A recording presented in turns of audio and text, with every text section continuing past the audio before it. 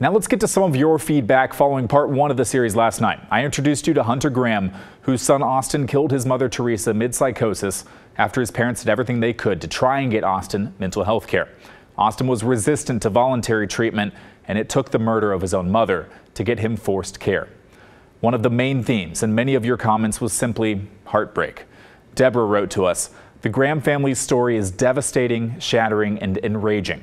It was heartbreaking to hear Mr. Graham say that we failed spectacularly. Mr. Graham, you and your wife did not fail your son. The system failed your entire family in the most senseless, deeply misguided way. You are in my prayers." How about this comment from our YouTube page? "This story hurts my heart. I always was proud to live in Portland and that Oregon seemed so progressive in regards to the rights of people. I see Portland now and I can't go back. Oregon just is a sit back, watch and pray for rescue kind of place now. It's okay to care about people and their rights, but once those rights affect society like this, changes must be made." I just want to say thank you for bringing this to the light. It's unconscionable that we have to go through this, and they have to go through this. We need help. Here's another comment from YouTube.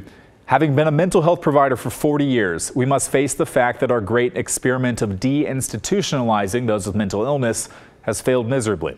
We need to admit this in order to make a broad and sweeping systems change that will keep people safe." And we'll end on this from Marty. "Your story on mental health really brought home how important it is for all of us to get behind the upgrade in healthcare so desperately needed. My heart broke to hear about the story about the mother killed by her son.